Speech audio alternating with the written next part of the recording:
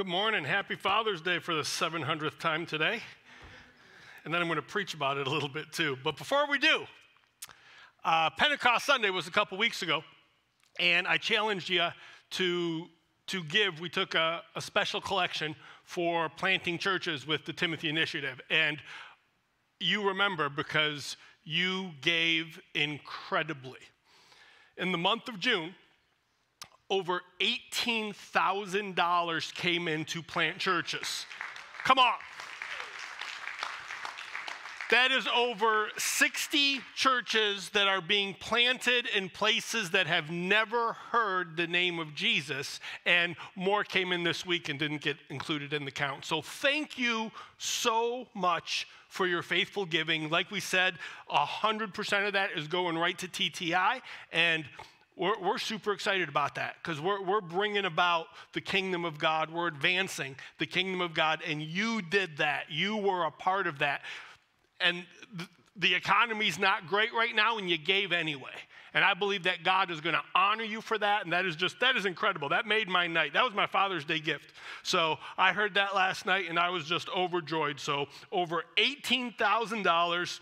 We are so blessed. So church, thank you. Thank you for your faithful giving and for promoting the work of the Lord. So this morning, Father's Day, got to tip my hat to the men who are out there and who are doing it right and doing it well, living for Jesus, faithful in their marriages, raising godly children, providing for their families. Used to be more common. It used to be kind of like that was the standard, but really it's more of an outlier today. It's almost the exception to the rule. And we know in recent years our culture has demonized men. Ward Cleaver and Mike Brady, not Tom Brady, Mike Brady Bunch. Focus. They've been replaced by Homer Simpson, Peter Griffin, not a great comparison. We've learned about toxic masculinity, which is kind of men aren't allowed to be manly. And I know that's not the definition. But everything about manhood is kind of under assault. And what do we see in our time today? Men are confused.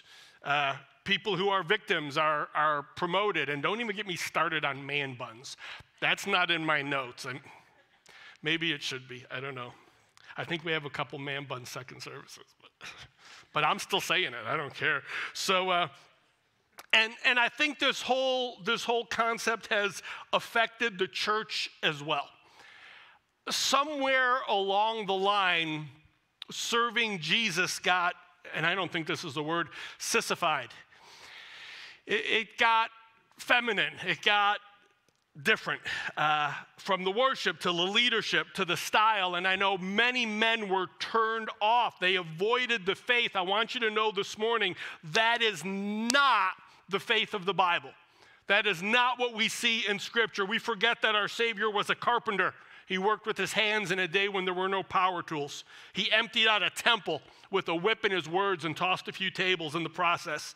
He stood strong among many critics. He showed courage in the face of his most powerful enemies. But it wasn't just Jesus who stood out. In Scripture, we read about men of God who slayed giants, who conquered pharaohs, who toppled kings and kingdoms. So today for Father's Day, I want to look at a biblical character who showed some serious manly qualities. And we're going to talk this morning about what it means to be a man of God. Now, don't worry, ladies, there's something here for you as well, because this is what you should want for your husband. Single ladies, this is what you should be looking for in a husband. Young men, this is what you should aspire to. Grandma, grandpa, this is how you should be encouraging your grandsons, your granddaughters. So we got you all covered this morning, okay? Today we're going to look at the 10th king of Israel. You know the 10th king of Israel? It's literally on the screen. I figured you would have guessed. I figured you would have flaunted your biblical knowledge and been like, I don't know, Jehu? Yeah, okay, there you go. 10th king of Israel, and he is a bad dude. Not bad in a bad way, like bad in a wow, cool, Look what he did kind of way. And this is a manly sermon. Okay, we're going to cover some stuff today because Jehu did some stuff for the Lord. We first hear about him in 1 Kings chapter 19. The prophet Elijah, maybe the greatest prophet in the Old Testament, just has a showdown on Mount Carmel. And after this, despite the victory, he felt discouraged because he felt like he was all alone. And the Lord speaks to Elijah in 1 Kings chapter 19, verse 15. We'll put it on the screen. This is what the Lord says. So go and return on your way to the wilderness of Damascus. And when you arrive, anoint Hazael as king over Syria. Also you shall anoint Jehu, the son of Nimshi, as king over Israel. And Elisha, the son of Shaphat of Abel Meholah, you shall anoint as a prophet in your place. Look at verse 17. And it shall be, whoever escapes the sword of Hazael, Jehu will kill. And whoever escapes the sword of Jehu, Elisha will kill. Spoiler alert, Jehu didn't miss many. Jehu did his job effectively. Who is this guy? King Ahab is the most wicked king in the Old Testament. It says in 1 Kings 16:30 that Ahab did more evil in the eyes of the Lord than any other king before him. Now, if you've read through the book of Kings or you're familiar with the story, they're almost all terrible kings. There's a civil war. Israel is divided into Israel and Judah, northern and southern kingdom. Most of the kings on both sides were bad. They were all involved in idolatry. There's a few that stand out as good kings and reformers, but overwhelmingly, they were all bad kings. They all welcomed and brought idolatry into Israel. And it says of Ahab, he was worse than any of the others before him. He was a bad king. And he took as his wife Jezebel, who was a bad queen. Together, they totally corrupted the kingdom. They brought in all forms of idolatry and Baal worship and harlotries, and you name it, it was awful. And Ahab and Jezebel, their reign together was a part of the problem. Jehu was a former commander in Ahab's army. Jehu was one of the men who went out for Ahab, and he helped him carry out these atrocities against Israel. But something happens here. Something happens in Jehu. God gets a hold of him, and God does a work in him. And where originally this man just really led the charge of evil, now God was going to use him to do his work. Jehu's story, there's a little bit of a redemption story in there. He went from working high ranking for the worst king in Israel's history to serving the King of Kings and the Lord of Lords. And before we even get into what he accomplished, that's such a good message for some of us today. Because it doesn't matter how far you've gone away, God can use you. Come on. It doesn't matter what the past looked like. It doesn't matter if you got some marks on your record. God can use anyone. And this Jehu story is a great story of a man who was so far away, yet God brought him near and used him for his purposes. I want you to know this morning, men, you're not too far gone. Your marriage isn't too far gone. Your kids aren't too far gone. Your faith isn't too far gone. You are not too far gone to receive a miracle from Almighty God, for God to use you. I love Jehu's story because there's a little bit of a redemption story in here with it. So he had a clear call from God.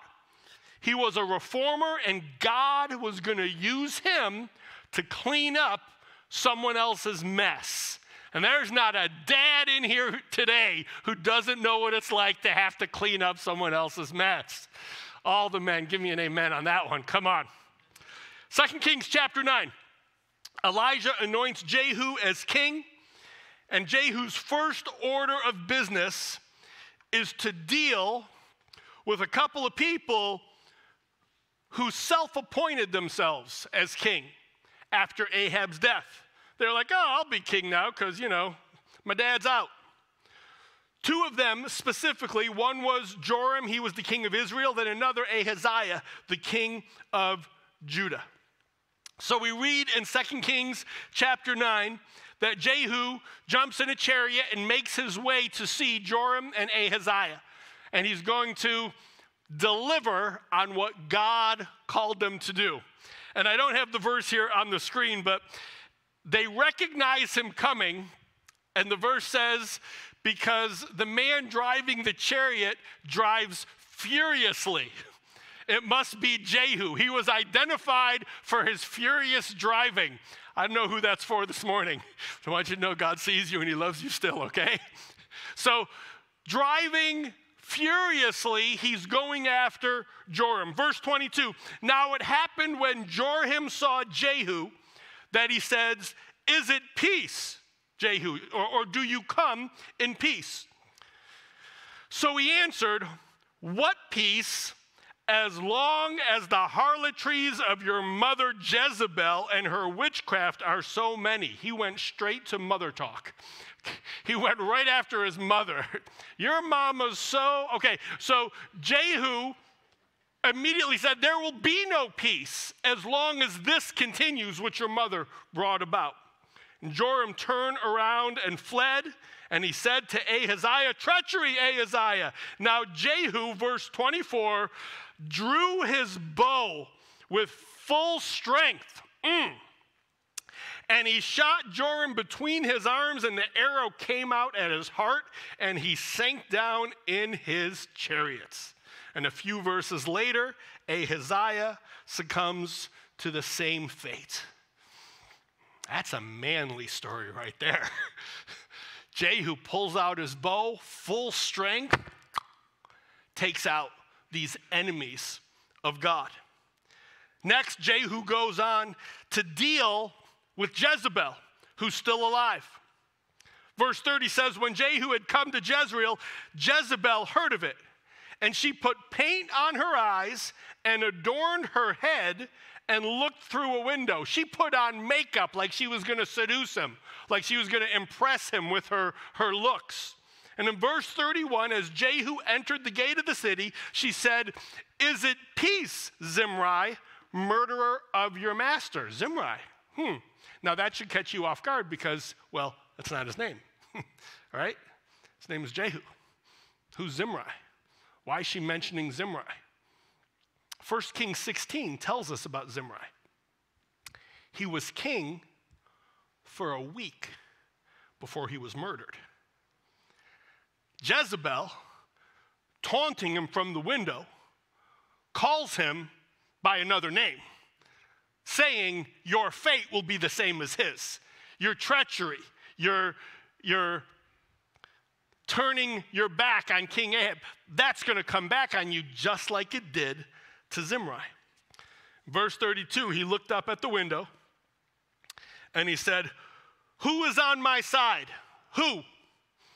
And 2 or 3 of the eunuchs, 2 or 3 of the queen's attendants looked out at him.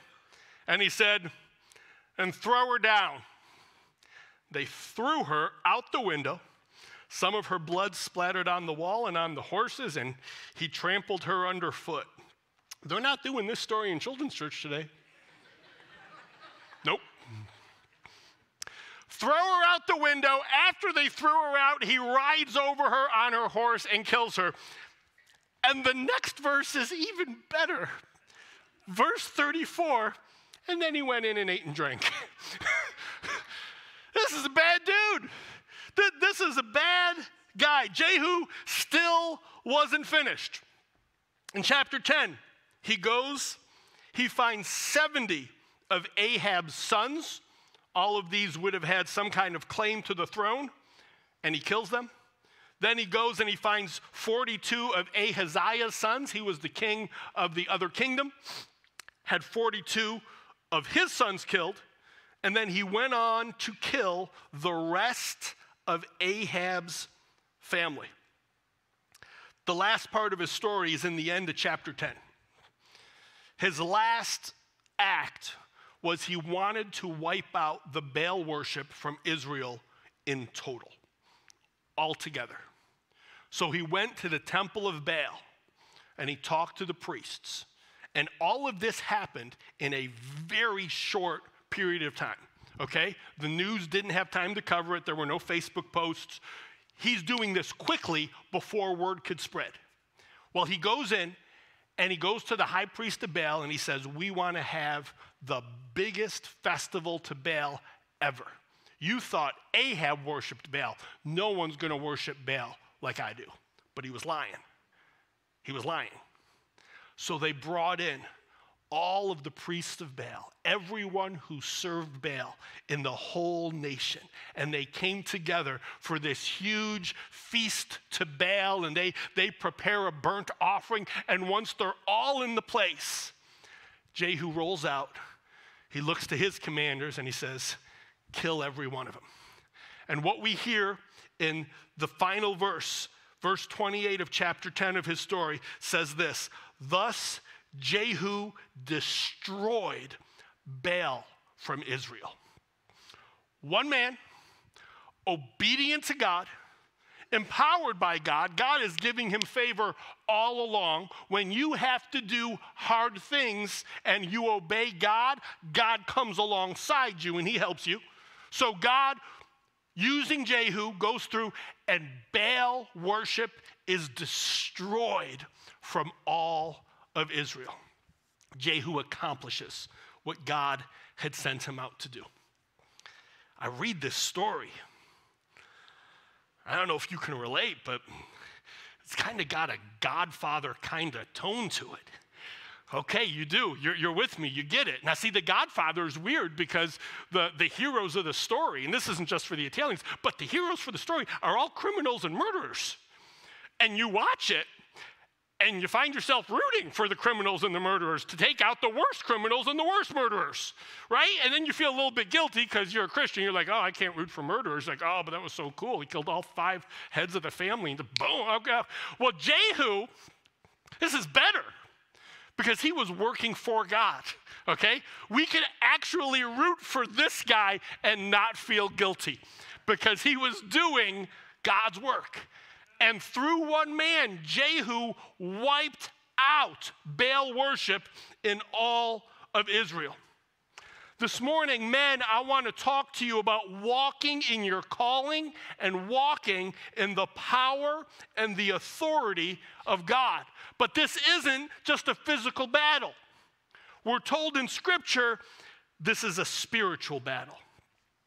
You don't get to bring out your crossbow and go shoot anybody, okay? Even though you might want to. Spiritual battle. A spiritual battle. 2 Corinthians 10:4 tells us this: the weapons of our warfare are not carnal. They're not physical, but they're mighty in God for the pulling down of strongholds. Again, Paul reminds us in Ephesians 4:12, we don't wrestle against flesh and blood, but against principalities and powers, against the rulers of the darkness of this age, against spiritual hosts of wickedness in heavenly places. We are absolutely called to fight. We are absolutely in a battle, and we must fight like eternity depends on it, because it does. Because it does. We fight like our family's eternity depends on it, like our children's eternity, like our own eternity depends on it, because it does. Because the battle that we are waging, the war that is being fought, is for your soul.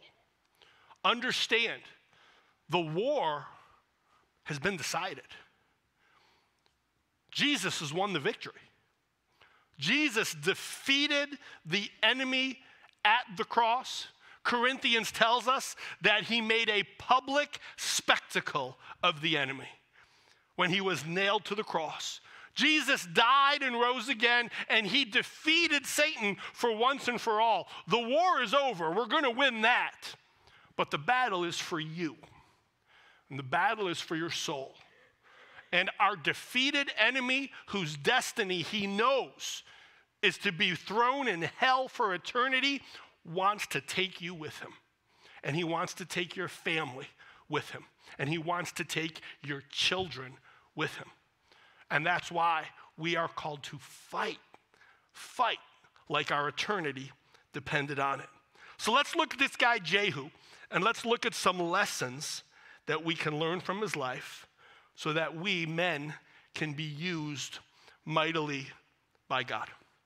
First thing we're going to look at is this, and I would challenge you men, first thing, understand your role.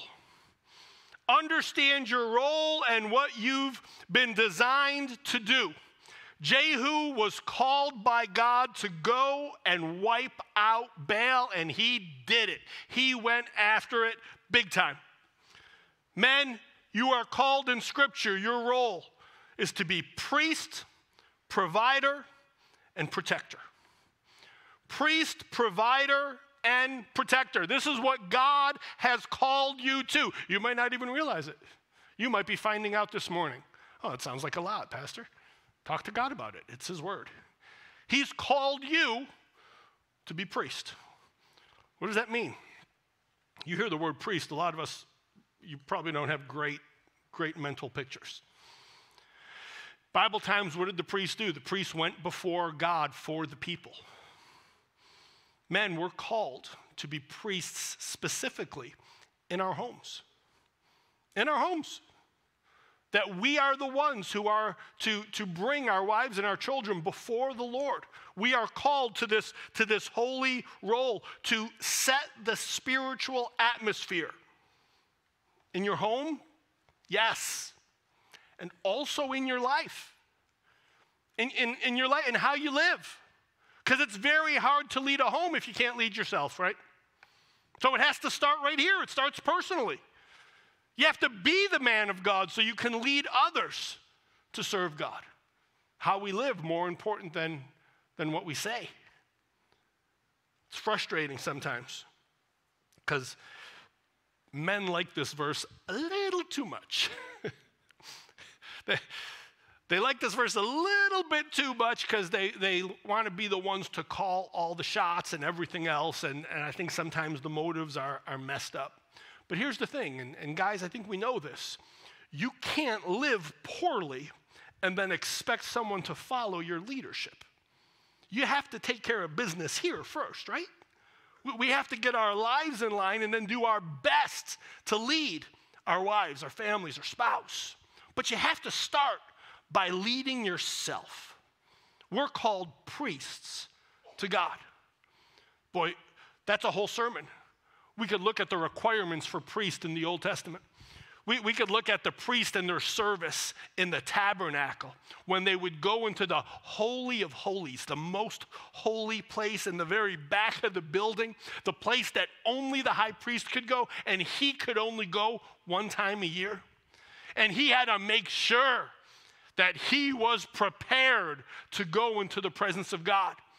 And they would tie a rope around the waist of the high priest, and they would have bells at the bottom of his robe, and they would listen to make sure that when he went in there, he wasn't struck dead because of his own sin. He had to make sure he was ready. I've thought about that many times, and you realize, even though the Bible doesn't tell us it happened, there was a reason they were tying ropes and wearing bells, right? It happened once. It's like the sign that's up in the restaurant that tells you, my favorite one is the little silver dot, and it's on the glass pane next to the door. And it's reminding people there's a glass pane here, and don't walk through it because it hit your face. And when I was young, I had a part-time job, and I worked at a place, and we didn't have that silver dot, and I watched a lady carrying all her food walk full speed into the glass, and I couldn't stop laughing. It was awful. It was terrible. I had to hide. I ducked behind the counter. It was great. I mean, it was terrible for her, but who'd have thought it'd show up in a sermon 30 years later? So These warnings were issued because somebody found out the hard way. They needed to be warned. Well, the priest would have to prepare himself because he knew if he walked in there with secret sin, if he went into the holy presence of God and he wasn't prepared, it was done. He was finished. The role of priests, God calls us priests. We're priests of our own household. We're also called providers. Yes, God calls us to work. I think we know that. New Testament says the man who doesn't provide for his family is worse than an infidel. King James throws infidel in there. That's nice. Work, be diligent, set a good example. Pay your taxes, pay your bills, provide for your family. That's all a good thing. But don't provide for your family at the expense of the rest of your role.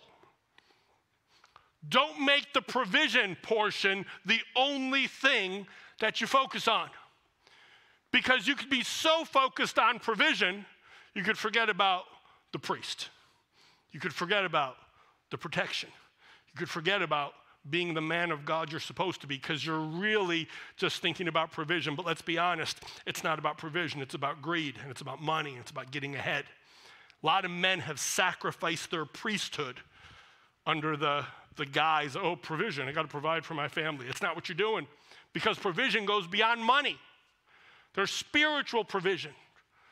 There's caring for other needs more than just finances. Many times, we're tempted, especially in our culture, to pursue that worldly success. And in doing so, we leave these other roles and responsibilities on the shelf. And we hurt ourselves. I've never spoken with anyone at their deathbed who said, I wish I made more money and worked harder. I've heard a lot of different things. I wish I served God more. I wish I spent more time with my kids. I wish I had a better relationship. I've heard a lot. I've never heard one say, boy, I wish I spent more time working. Because sometimes we get hyper-focused on one thing and we miss what's more important.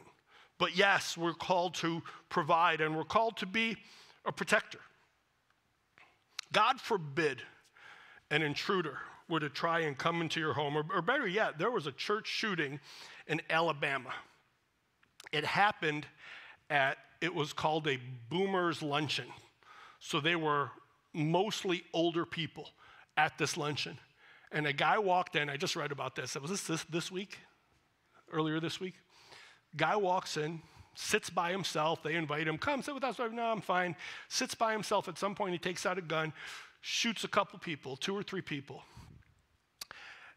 And this old man takes a chair, hits the guy with it, and then just beats the snot out of him and holds him down until the police come.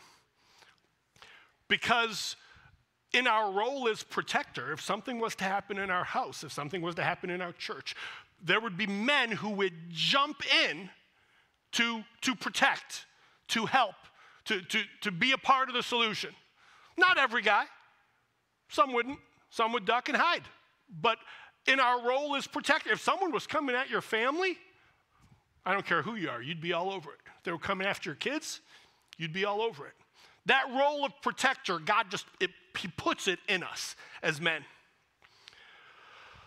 But if the only protection we're thinking about is when an intruder comes to our house, and we're not thinking about the spiritual protection that we need to be providing for our families, we miss it.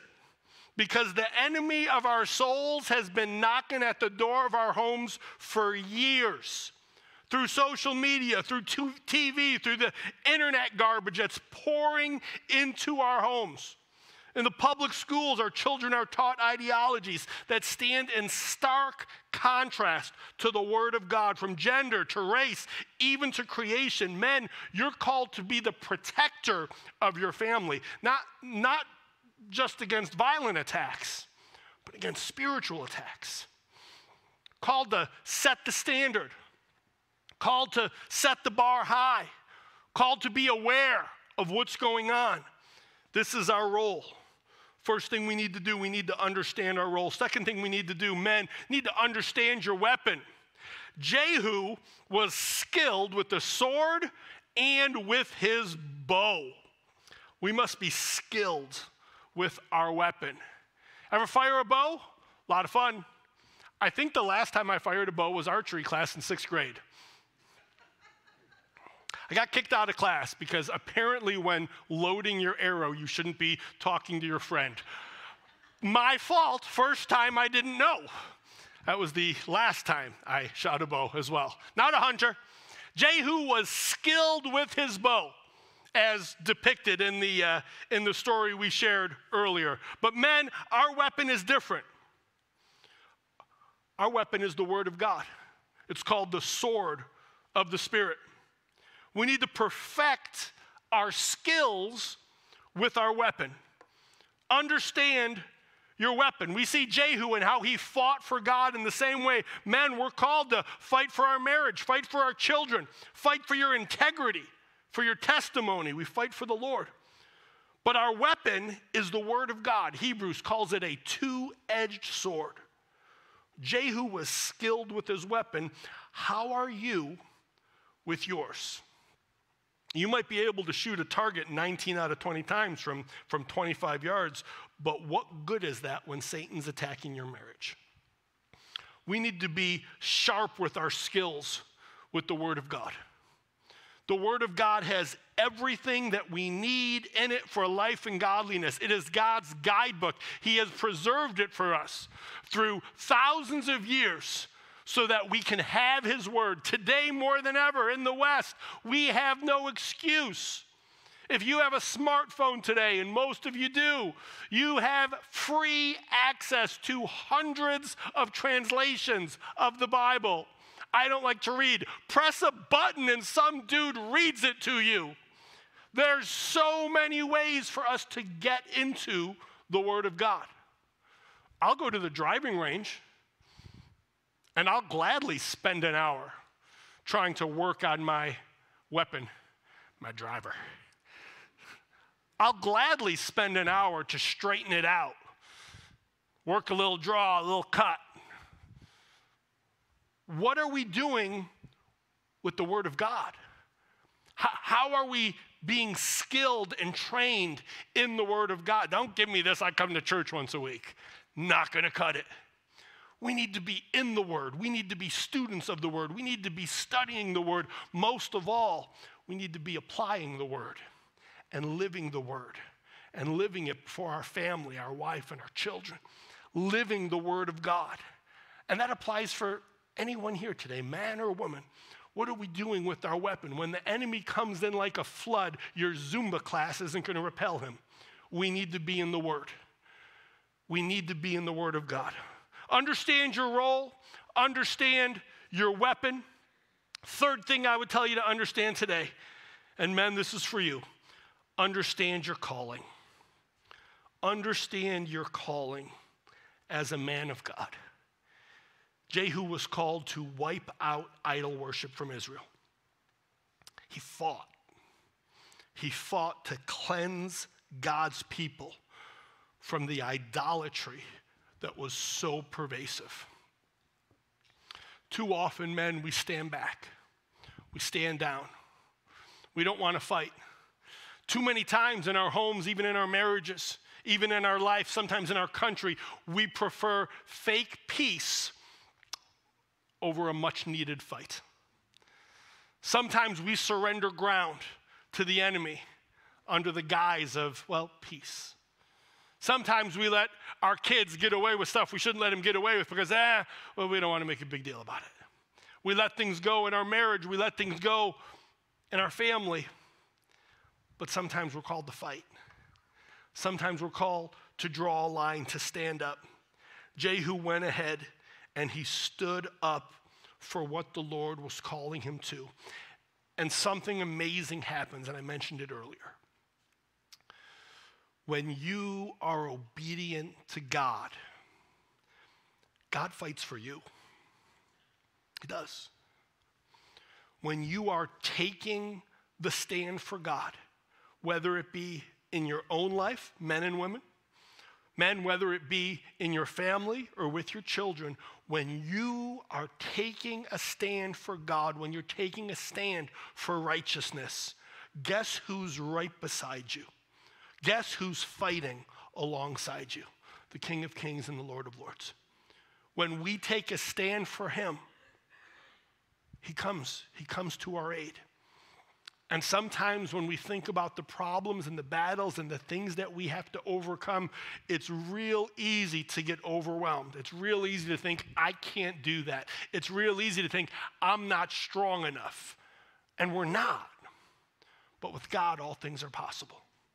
And when he's by our side, and when we're pursuing him and doing things his way, God stands with us. But we get in trouble when we just surrender. We just quit, we give up, we don't embrace the Lord for help, and we just try to do things our own way. And this is the struggle of all of mankind, to go and do it God's way, to let God come alongside you, or in our pride and foolishness, we think we found a better way, so we'll do it ourselves. This was the original sin. This is what happens in the Garden of Eden, where Adam and Eve thought they found a better way outside of God's plans and God's provision. And they said, no, God, we don't want to do it with you. We're going to try our own thing. And it was their downfall. That story is our story. That story is the story of every man, woman, and child in here. When we take our eyes off Jesus, we try to do it our own way, we get ourselves in trouble. Understand your calling. And I think God today is calling some of you to clean house. Some of you have let some things slide for too long in your own life. God's calling you on it.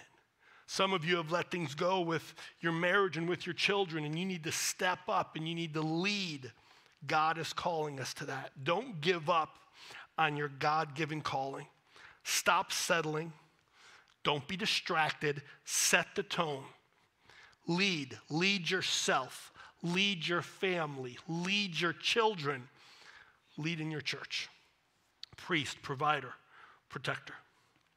One more thing to share as we wrap up this morning. I'll ask the worship team to come as we close. And it's the end of the story for Jehu. After he accomplished everything that God had called him to accomplish, we stumble on one more verse, and it's kind of a tragic ending. 2 Kings chapter 10, verse 31 tells us this is the end of his story. But Jehu took no heed to walk in the law of the Lord God of Israel with all his heart. He did some godly things. God used him. But he wasn't all in. He wasn't completely committed. Tuesday night when Brother Greg was here, he talked about finishing well. Not just starting well, not just coming out of the gate with a bunch of zeal, but ending well, but finishing well. Bible tells us we're in a race, but I think we've realized it's not a sprint, it's a marathon. It's a long race. It's a race we go through every day of our lives.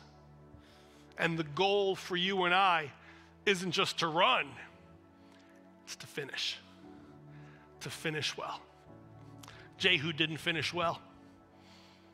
There was some stuff in his life that he just would not surrender to God. Even though God used him, even though he did some incredible things for the Lord, he didn't finish well. And believer, I don't want that to be your testimony. I don't want there to be the testimony of the season where you served God with all your heart, but in the end, you just weren't all in. You weren't fully committed to God and his ways. I say this often from this pulpit. You've heard me say it before. Your best life, man, woman, young person, your best life is when God is the Lord of all of it. when you give every single part of who you are, your relationships, your calling, your plans, your goals, your future, your family, when you give it all to Jesus, that is the best future imaginable for your life. Because God's your creator. He designed you. He made you. He knows what's best for you. When you give yourself fully to him, it doesn't get any better for us than that right there. But that's where Jehu struggled.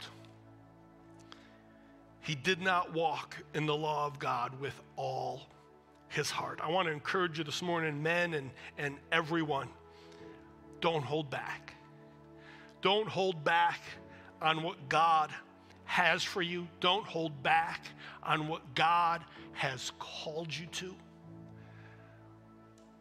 Let's embrace everything that our Heavenly Father has for us this morning.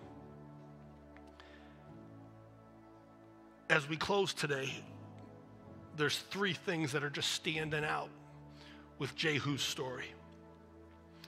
The first was how God took him from such a bad place, such a bad history, such a bad track record. And God showed him grace and brought him to himself. That story of redemption. And that story of redemption, it's not just for him, it's for you and I this morning as well. No matter who you are, no matter how far away you are from God, no matter what you've done. It wasn't worse than Jehu, I promise you that. God brought him in, and God could bring you in too. Second thing I'd remind you of, be who God has called you to be. Walk in the calling that God has for you. Men, women, young people. Be who God has called you to be. Not who someone else has called you to be, not who society has called you to be, not the pressures from the ungodly, but your maker, your creator, your Father God. Be who he has called you to be. Do what he has called you to do. Live as he has called you to live. And finish well. Finish strong. Give God all the glory with your life. We're going to close with a word of prayer this morning before the team plays the final song, and I'll dismiss the service.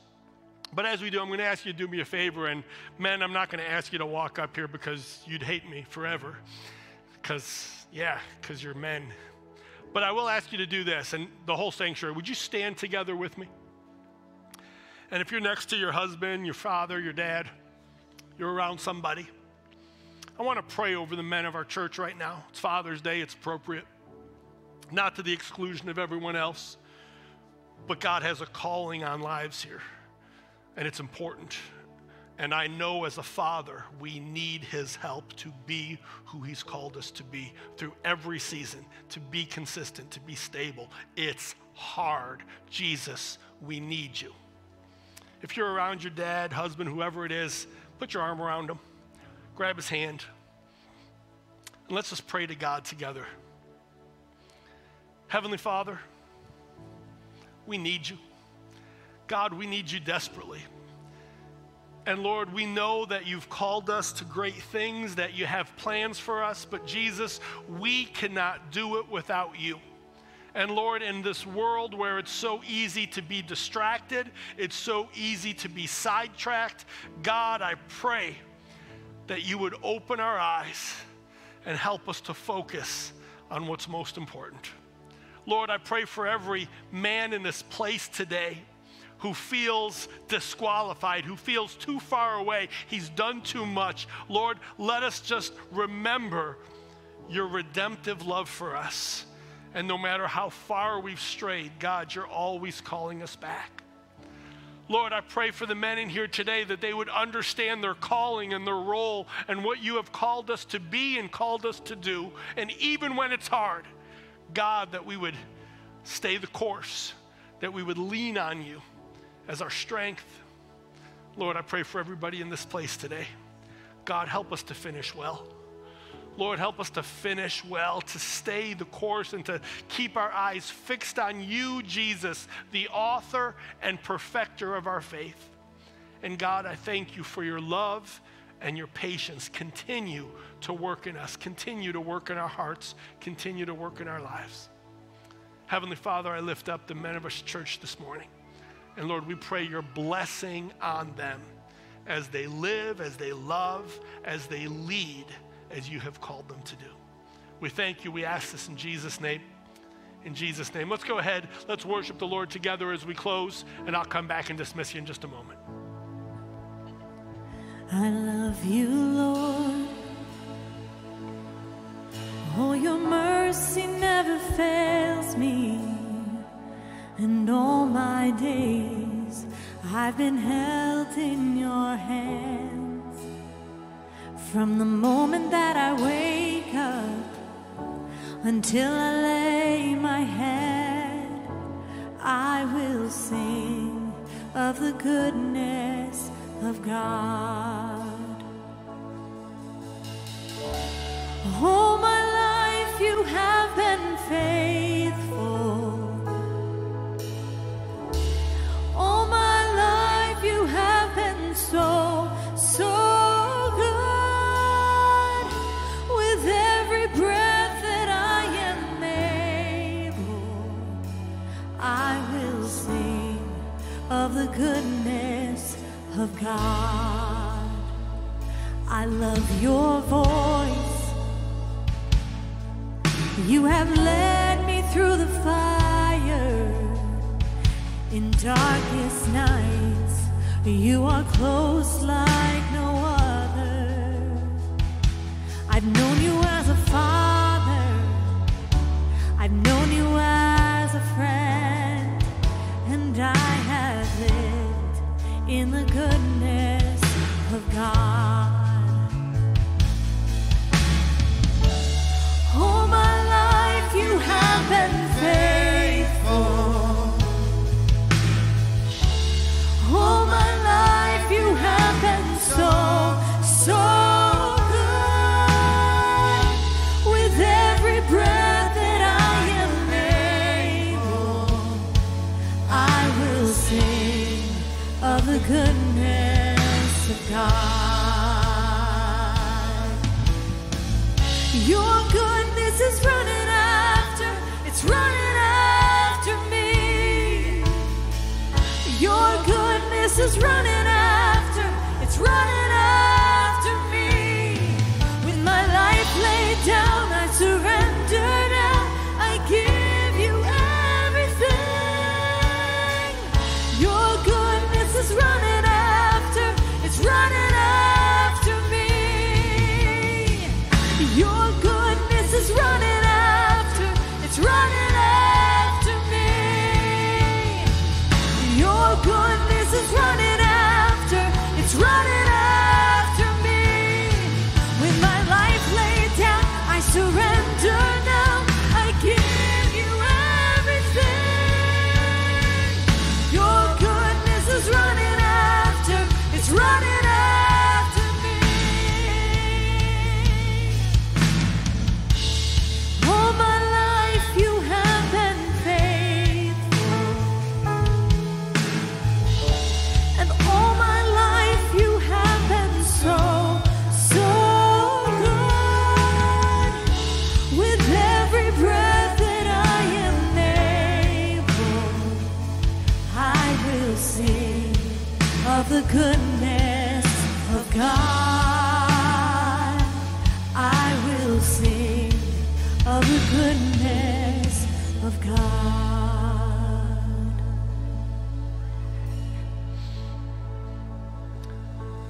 So thankful we have a Heavenly Father who loves us without end. Even when we're not at our best, even when we mess it up, even when it's hard. It's hard to be a dad, hard to be a mom, hard to live for him. We have a God, a Heavenly Father, who loves us anyway through all of it. Aren't you glad that he loves us anyway? Aren't you glad he loves us even when we're not at our best? What a great God we have. Heavenly Father, thank you for your word today. Lord, I pray that we'd be challenged this morning from what we heard in your word, that you have called us, told us how to live. God, I pray that we would embrace that challenge, realizing that with God, all things are possible. Lord, Strengthen us today. Father, I pray a special blessing upon all the fathers in this place today. And I thank you, God, our Heavenly Father, for your unending love. Thank you, God. We praise you in Jesus' name. Have a great Sunday. God bless you, church. Happy Father's Day.